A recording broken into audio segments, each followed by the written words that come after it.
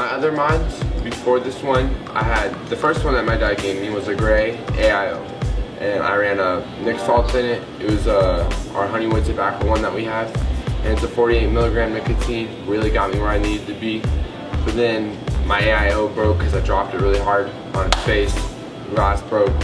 It was only like $35, so I was like, okay, not really a big deal.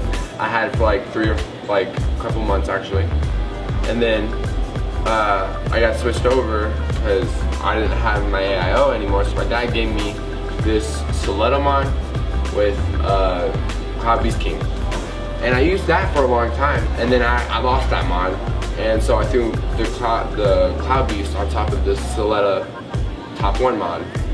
And I had that mod, and then it was only temporary. I had to give it back to my dad.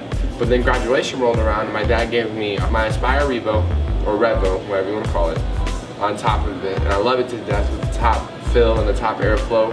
And the coils are super cheap. Priming it is super easy. The hits are super smooth. I get so much flavor out of my Max VG. And I run the RX2 2700 with Wismic mod. And that one's been lasting a really long time on me. I'm a clumsy guy, and so I think I might switch to the indestructible mod, because this one, I've dropped a lot.